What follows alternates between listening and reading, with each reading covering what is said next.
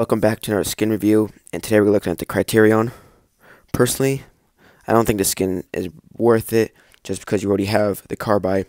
It is cool to add give the carbide some back bling, but this is worth 2,000 V-Bucks.